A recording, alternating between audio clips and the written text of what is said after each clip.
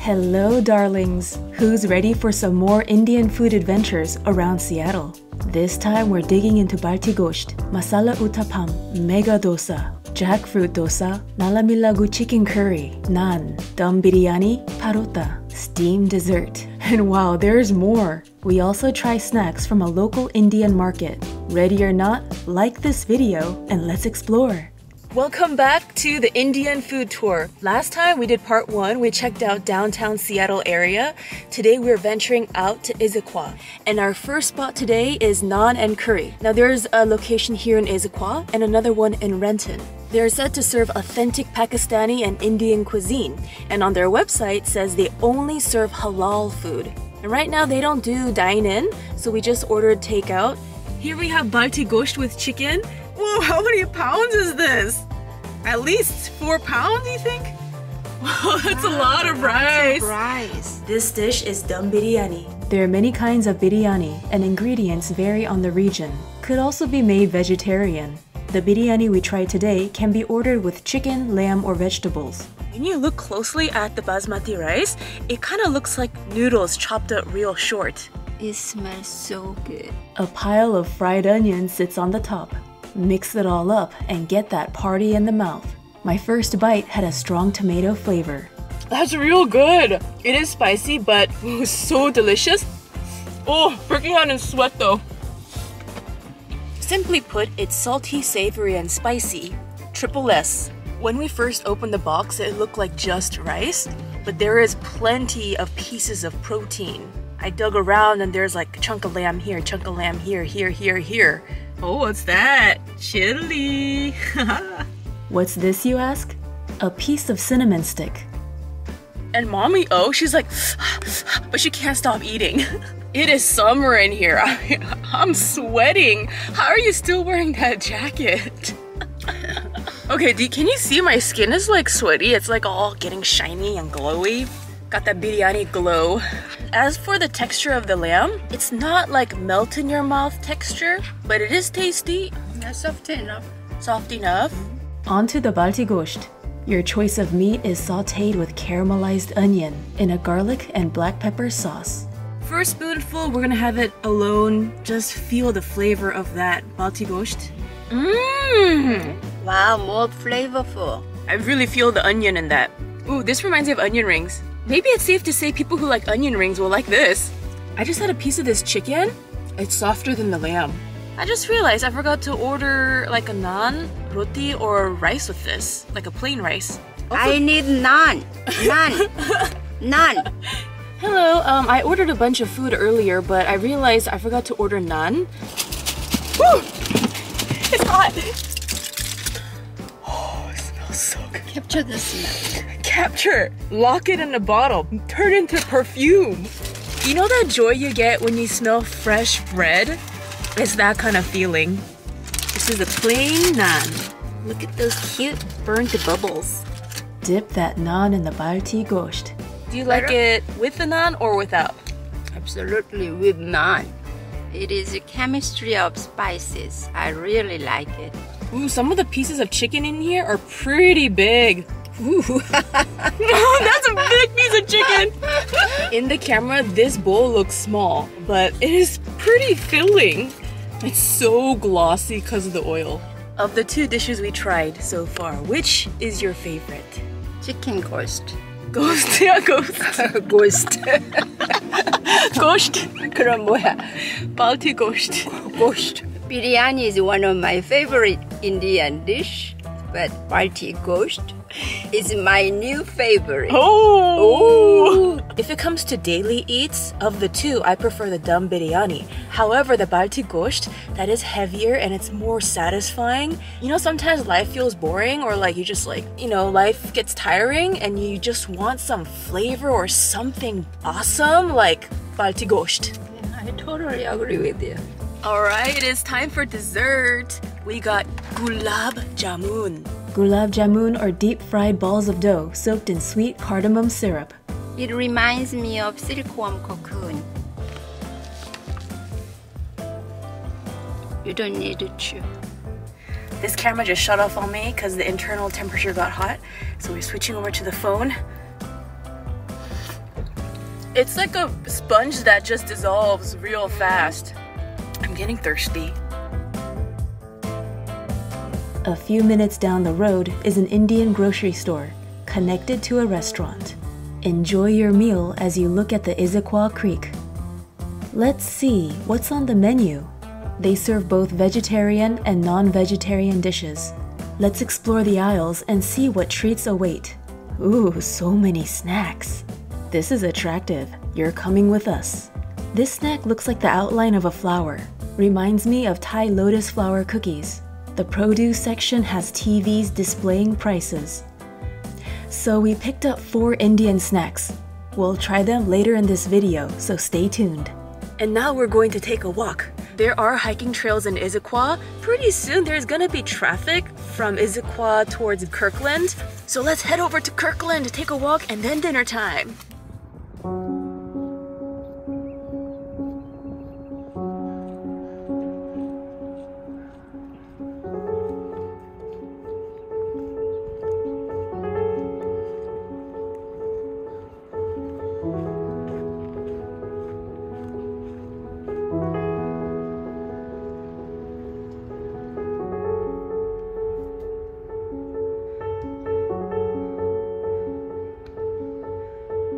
It's a short trail. You could keep doing loops around the water trail if you're in the area or if you're a local. It's a good place to just have a short walk.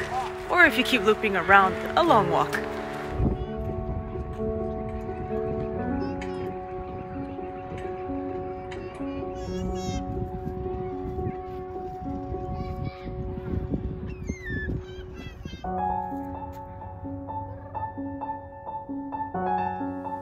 A short walk away is the Old Market Street Trail, which connects to Juanita Beach Park. The waters are a protected wildlife habitat area. You'll see various species of birds just bobbing up and down, going with the flow, wherever the water takes them.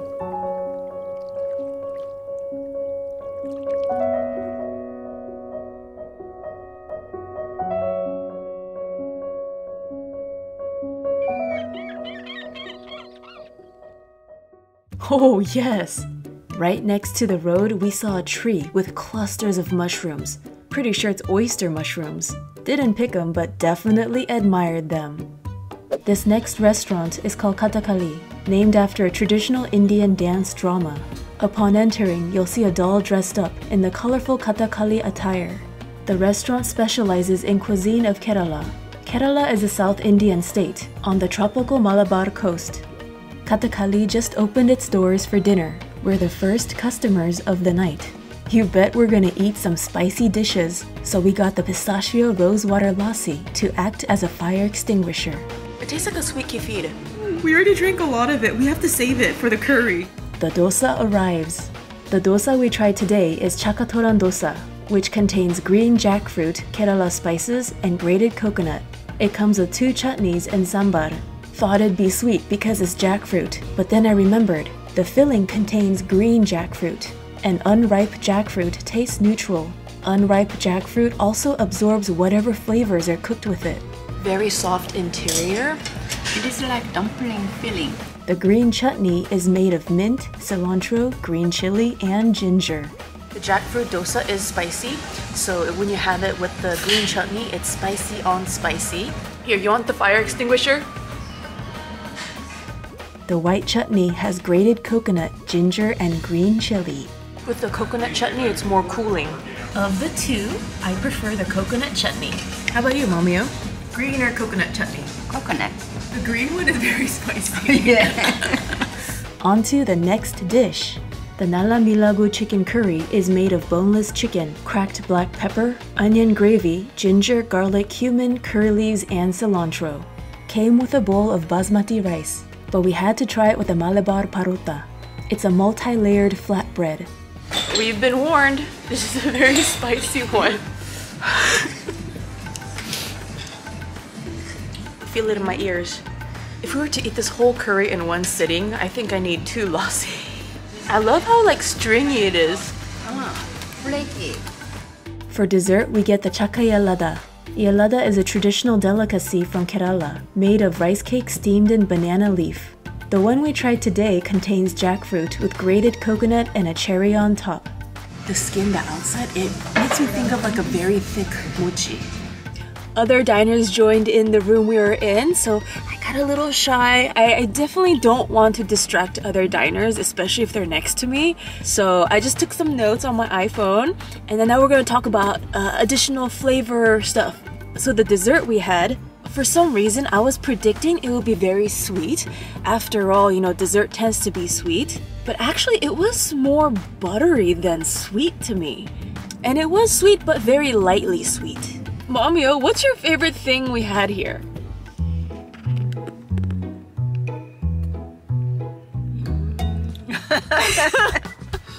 I like dosa. Dosa. Oh man, you know, the dosa, it like the way it's curved and it looks all hollow inside, but it is pretty filling. And I guess it was really filling because we were like drinking the lassi as well. The lassi, maybe it was the lassi that was way more filling to us. So the next restaurant is Sampurna, which I've heard Indians pronounce as Sampurna. Sampurna is said to serve authentic South Indian dishes, including Chettinad-style food. It's 11:30 and they just opened up for lunch. Here are some peeks at the menu. Before anything else, we are given sakura pongal, which is made of rice, jaggery, and mung dal. Mung dal are split mung beans. Other ingredients include grated coconut and cashew. So sweet. It's like a dessert. I get a little bit of like a corn vibe. Wowee, the mega dosa. 2 of these together would be taller than us. The dosa comes with potato masala, tomato chutney, coconut chutney, and sambar. How many inches is this? How many feet? Longer than 3 feet. 1, 2, 3, 4, 5 hand widths of mine. From thumb tip to pinky tip, my extended hand is 7 inches wide. 7 inches times 5 is 35 inches. The dosa is about 3 feet long. The first and last time I had this is so good. Oh, I'm so excited.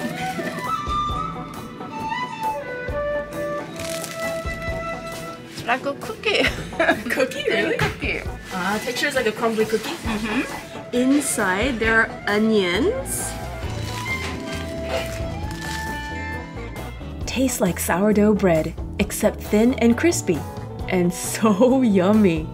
The traditional way to eat dosa is by ripping a piece off and dipping it into the chutney or the sambar. Sometimes the filling is served inside the dosa, like the jackfruit dosa at Katakali. Other times the filling is served on the side, like here at Sampurna, in which case you take your piece of dosa and wrap it around the potato masala. The tomato chutney is mostly very smooth, but the coconut chutney, there's a little bit like, you get these like little bits. They're smooth, but like kind of a grainy. One thing I didn't try yet is a sambar. Lentilicious. Oh, spicy. I feel it in my ears. Hello to the masala uttapam. Uttapam uses dosa batter, but is thicker and has toppings. Yes, we were advised to take this out. Take that chili, it's gonna be really spicy.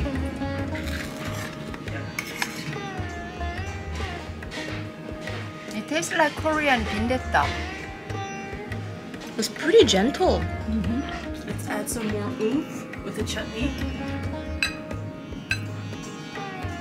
Definitely taste of tomato. Did you try all the sauces? Yeah. Which is your favorite? Favorite? We are told this chicken chettinad has 9 to 10 blended spices. Chicken chettinad is a curry dish from Chettinad, Tamil Nadu. Tamil Nadu is a South Indian state. Is it spicy? It says it's spicy on the menu. No? It's not spicy yet? No? It is spicy, but not much. So soft, the meat. You try with the chicken chettinad, it's really good. This is made of flour, and some of them they use egg in it, but we don't put egg in it. I'm gonna have it as is without anything. Like, it's delicious as is by itself. It's more flavorful than a rice. Now let's marry the paratha with the chicken chettinad. This chicken chettinad is so powerful. What's your favorite thing we've had? Ah, the chicken chittanag. with this bread. Everything is delicious in its own way, but the dosa has a very special place in my heart. That's the masala chai, Yeah. and that is a Madras coffee. Madras coffee. That's a Davaras that we call. This is kind of older, so which helps to mix your coffee, freshly brewed coffee, which is not well mixed with the milk. So when you mixing with the coffee, you have to add the sugar in it. Put your sugar on here, and that's the traditional style.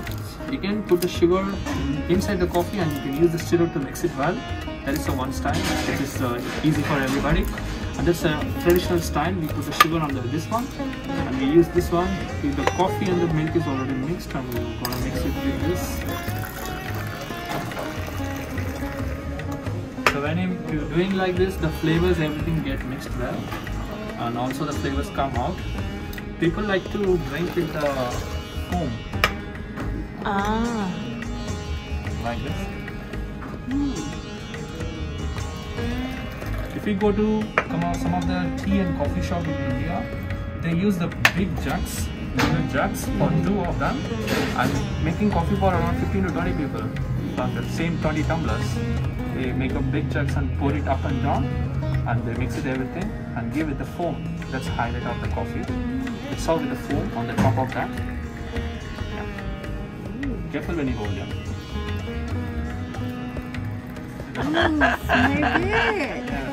Thank you. Please do. So foamy now. Very smooth. It is so interesting. It is like in the middle of cappuccino and latte. A little bit of mocha taste. So complex, but very smooth. So Madras coffee has more caffeine than an espresso. However, with an espresso, you're not mixing it with like a milk. Here, it is mixed with other stuff. So although it has more caffeine, it might not taste as strong as an espresso. I don't drink coffee much, so I don't really have much comparison to anything. It is delicious. This is my masala chai. Still a little hot. Gotta wait a little bit. After having your Madras coffee, I can't really taste the masala chai. The Madras coffee is way more flavorful.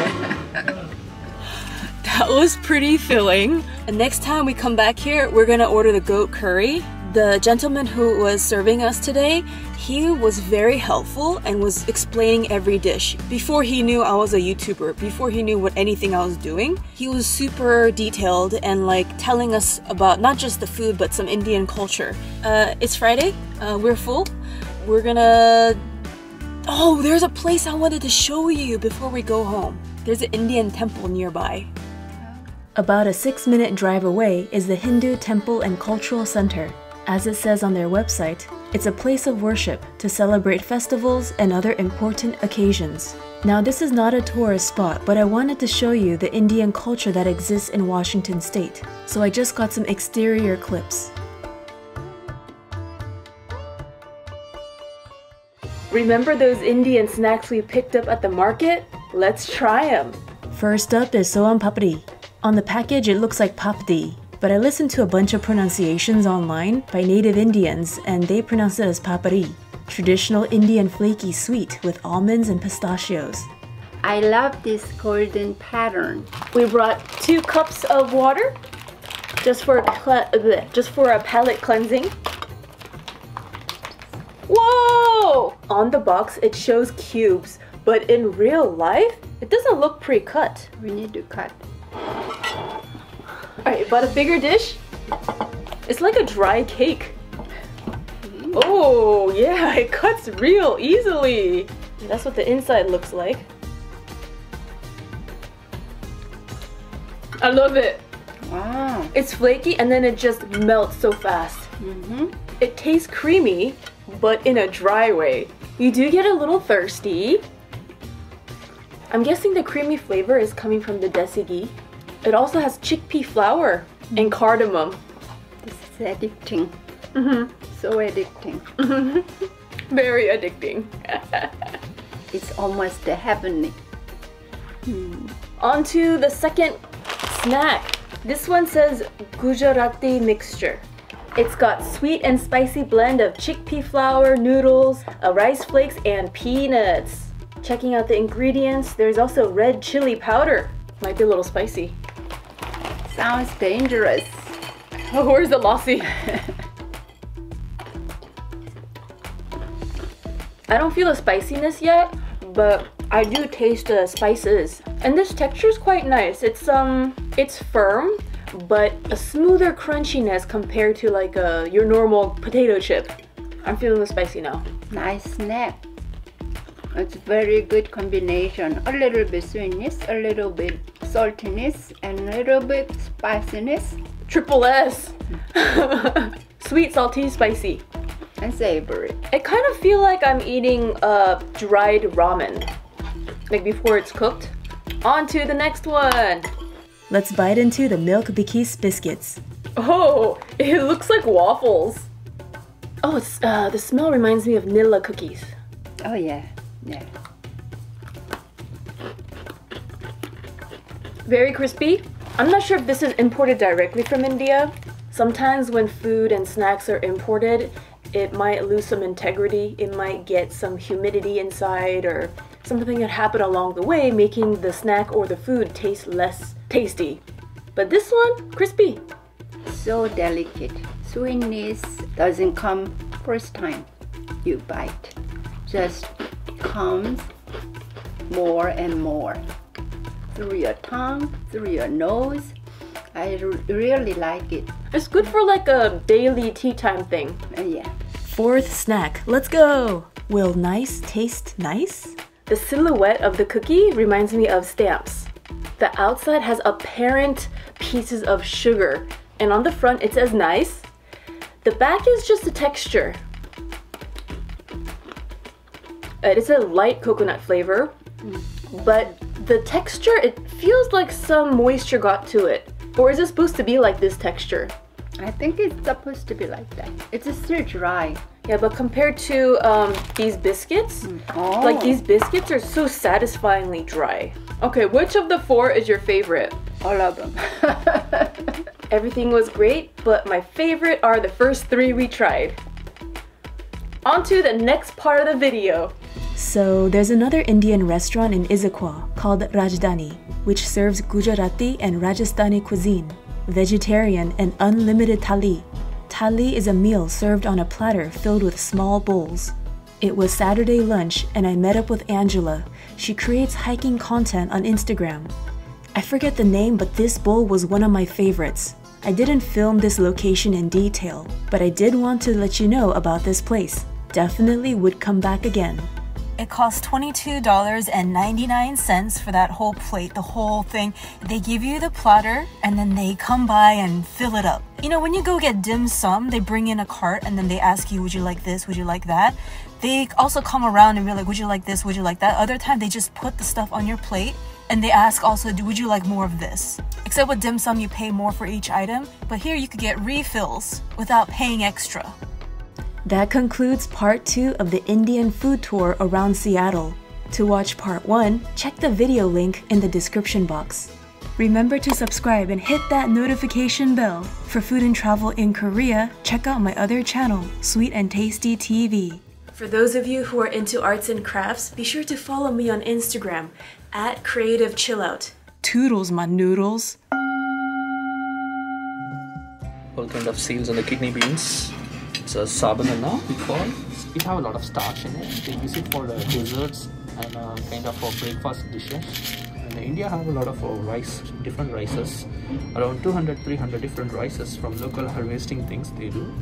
And this is one kind of rice which is more softer. When we use it, we call it idli. It's kind of a dish very famous in India. Pancake idli. This is combination of this. This one served with the same condiments of chutney and sambars. In India, everywhere you go to the street, even though if you go to 5-star hotel, 3-star hotel, everywhere you can get that idli and vada. So this is the spices mostly used in Chettinad cuisine in Tamil Nadu, southern part of India. Major 5 states, Karnataka, Kerala, Tamil Nadu, Andhra and Pondicherry. Green cardamom and the black cardamom. This is one of the very unique kind of spices called Marathi Moko. Very oldest spices which will be more flavorful, more strong. they especially use for the strong flavor curries. Chettinad people, they particularly use this spices for the Chettinad chicken. This is the lentils called the urad dal. Bengal gram. Yeah, roasted Bengal gram. This one they use it for the coconut chutney. We call it tur dal. The sambar is made out of that. Oh, that's the mung bean. Mixed out the rice and other things. Unpeeled, this is the peeled one. So we de-steam this one. Laos is more strong and bitter flavor. Even though when I had the cavity problems, I used to take a bit of piece, one piece, just chew it and keep it over the cavity teeth. It helps with the cavity? Yeah, it really helps. Yeah. So when you keep it there, it's kind of spicy. It keeps sometimes for a few minutes. Make you little burn from the other outside of your teeth. But I'm sure after that, for an hour or 2 hours, it will be a pain relief. They use the mustard oil to cook the food. Mustard oil. Yeah. If you come to the southern part of India, they use more about Kerala. They use the coconut oil. Come to Tamil Nadu, they use we call it gingerly oil. That's kind of sesame oil. This is called garam masala. So most of the people they use the garam masala. It's a combination of 5 to 6 spices of blender. That's the cumin. Yeah, cumin. And that's the cumin powder. What are your top dishes here? If you like spicy, try the goat curry and chicken chettinad. If you like curry leaf or something, we have the special curry leaf. That is our chef secret recipe. He make it really tasty as a curry leaf flavorful curry. So vegetable kurma, that is good too for a vegetarian option. If you like spicy, try the Vatta Colombo. That's kind of turkey berry. It's kind of bitter. They keep the turkey berry in the sunlight, they make it dry. That's kind of a very dry spices. That one will be fried in the oil. They put it over the kind of sour gravy, which is made of tamarind and tomato flavor. When I was asking the guy on the phone, like, which protein option do you recommend? You can also get like vegetarian, but he was saying, oh, you know, the lamb, the texture is so good. So we went by his recommendation. This is Pakistani style basmati rice, slow cooked in saffron. My mustache area is sweaty too. I got a sweat stash. I was like, we're running out of space, but remember, I can extend this table. And look, there's a poha here from last time, our Indian food tour. Crows, seagulls, and ducks. What is the orange slime? It's likely iron bacteria. It's natural and safe.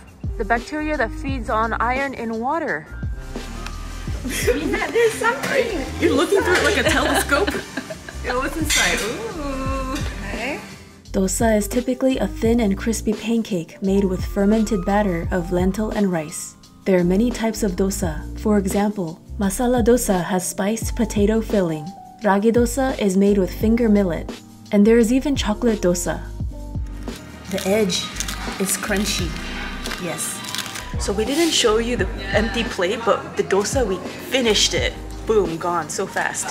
Their jackfruit ice cream is said to be really good, but we were feeling something warm and steamy.